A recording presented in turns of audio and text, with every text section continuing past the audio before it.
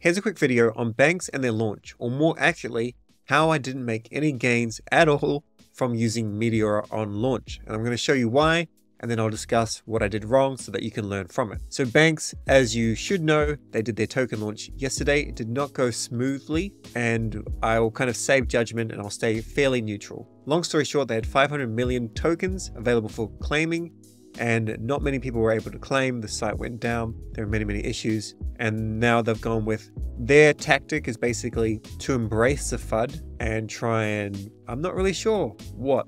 I don't think it's necessarily the best tactic, but it's them and it's their team and they can do whatever they like. But they're working on FUD is the ultimate fuel. And maybe in some ways, getting lots of FUD will get more eyes on the project and more people will kind of convert. Anyway, so I did this very short video yesterday.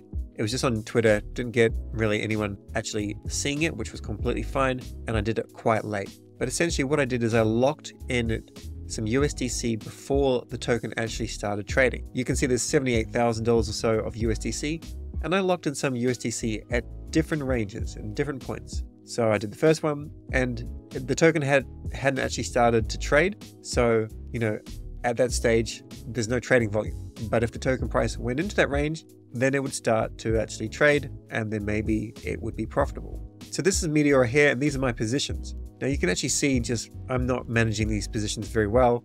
Keep on falling out of range. So as an example, Dupe and Jito Sol, I have some fees to claim, and I've fallen out of this range maybe quite some time ago.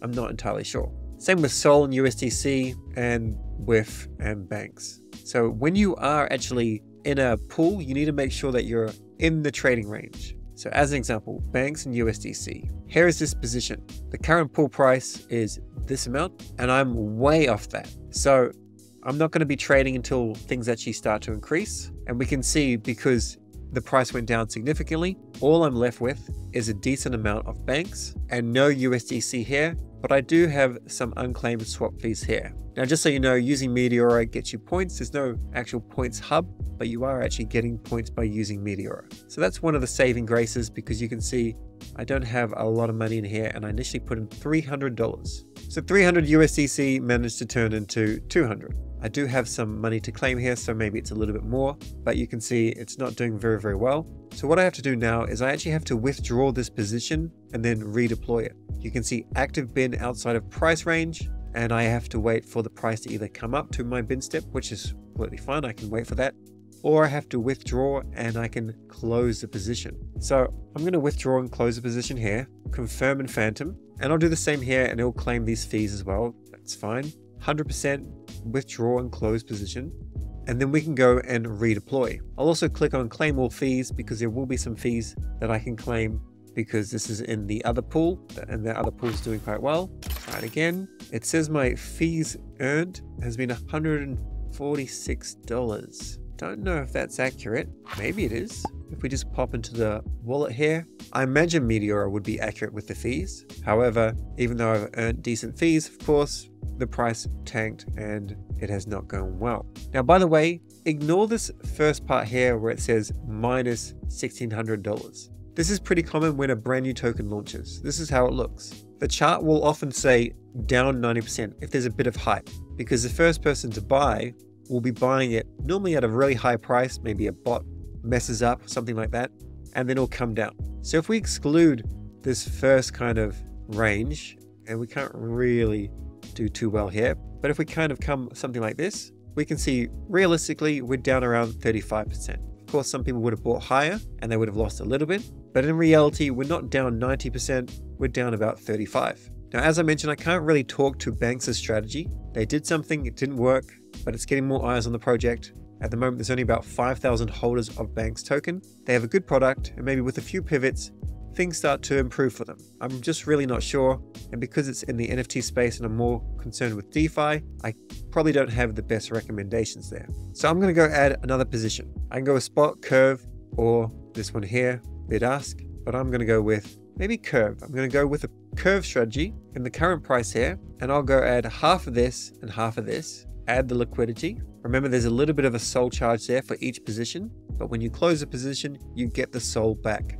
Get the SOL back in its entirety. So that range has been created. Now I'm going to jump back into this. I'm going to go and add another strategy, this time turn off autofill, and I'm just going to go with spot and all the banks. Add liquidity and confirm. Because this is going into the same position, I don't have to spend any more SOL. If I want to, I could go and add this as well, turn off autofill. However, I can't actually change the range. So this is where I may decide to add a different position, go and change the range. So I can't autofill, I can only just add all of this if I want to. Maybe I go with spot, and maybe I set it at a much lower price, just in case it does nip all the way down there. Confirm, and now we've got our positions here. So we can see total liquidity at $300, fees earned quite a decent amount for sure. I'm not entirely sure if this is accurate though. It just seems a little bit too wild. And unfortunately, I am down with this position. But now I've redeployed my capital, I'm earning points, and we can see how this current position will do. Now, one of the team members has just DM'd me while I've been doing this video. And if you did actually vote for Banx in the first LFG vote, you will be getting a reward. I'm not sure how much Banx, but you will be getting some sort of Banx. If you actually use the catnip protocol, you will not be getting any extra Banx. There were clearly some issues there. Also, in my opinion, it probably would have been a better system if you were able to claim your Banx similar to how you can claim your dupe. Maybe there's a cutoff time. Maybe it's vested. Maybe it's vested like basket. So even if you did have an allocation of 64 million Banx that you could claim, you could only claim a little bit every day. You can still set the 500 million total pool, but people have to jump in there, claim something, and maybe the claim process takes around 7 days before all the funds are actually exhausted. There is a little bit more work in that. That would have been a better strategy because, to be honest, over many years, first come, first served, this has never ever worked. It's never been a good system, and it wasn't a good system now. But they decided to launch with that, and that's what it is. The final thing that I'll mention is Camino Finance. They do not have a lot of DLMM pools, but that is okay. Hopefully they can add some more. So what we can essentially see here under, say, liquidity, you've got all of these dupe vaults. We'll just let the site load, as clearly they're getting a decent amount of traction. And if you see the Meteora logo, then you know that you'll be getting Met points, Camino points, and also trading fees. So if it was possible to add USDC and Banx into Camino Finance, I would have done this, because that way I don't have to change my strategy. But at present, the only things that are in here are just dupe paired with another asset. So Banx and USDC, they are not in this pool. Actually, there's one more thing to cover. Banx and USDC. What would have happened is I would have had